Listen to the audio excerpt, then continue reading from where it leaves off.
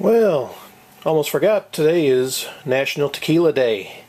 So, for a little celebration, here's what I've got in my stash.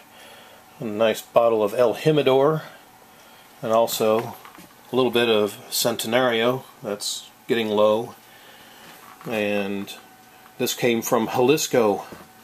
Actual tequila from Jalisco in a barrel. It's that Recuerdo de Ardandas. And that's pretty much all I got. My wife is coming back from Mexico tomorrow, and I know she's bringing some more, so that'll be good. And another little bit I have here is Camilo. That's some classy stuff. And in this mystery bottle is Mezcal, though it's not officially called tequila, but it's close enough.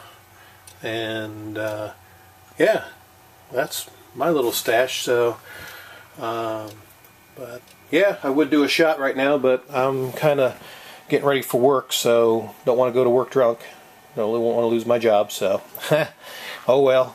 Have a good one, and have a shot on me.